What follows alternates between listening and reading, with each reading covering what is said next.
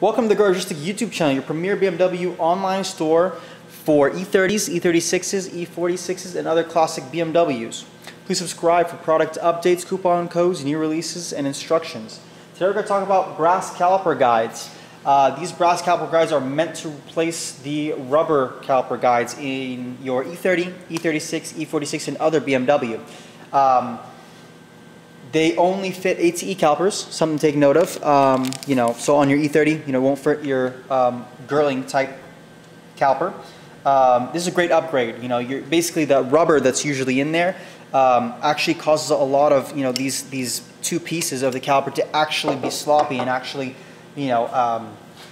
give when you're braking. So there's a lot of movement in there, and it's something that I'm pretty sure BMW made for comfort.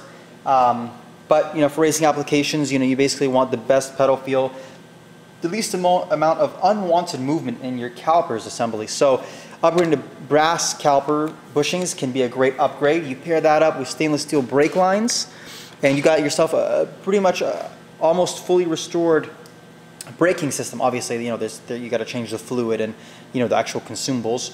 But these two parts actually play a major role in the performance braking of your E30, E36, and E46.